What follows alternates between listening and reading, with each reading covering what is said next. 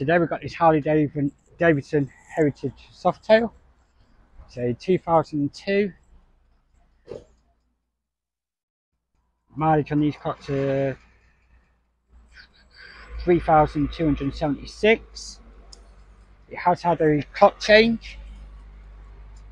The bike's yet to have a valet. It's just a brief walk around video just to show you the bike. It does also come with a quick release screen, also a sissy bar with the luggage rack on the rear.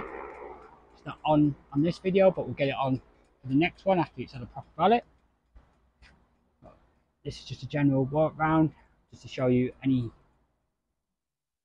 sort of major marks or anything like that.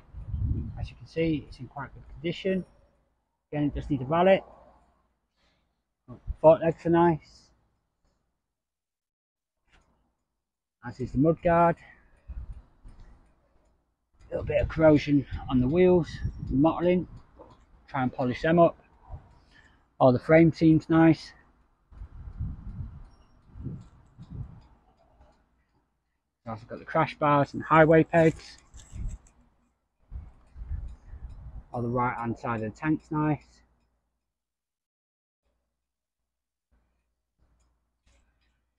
As is the engine bay. Bit of mottling on the Harley logo low down. You've also got the Screaming Eagle exhaust system. Also got the luggage, panniers on both sides. They have sagged a little bit just from general use. Again, still fully functional. All the rear's nice. Just have a few marks at the back of the passenger seat, but we'll try and polish them up the best we can. Luggage on this side again, used. Everything else is quite nice and tidy. Rear wheel, again, has mottled, a bit tarnished. But all the chrome, it's actually quite nice. It should polish up really well.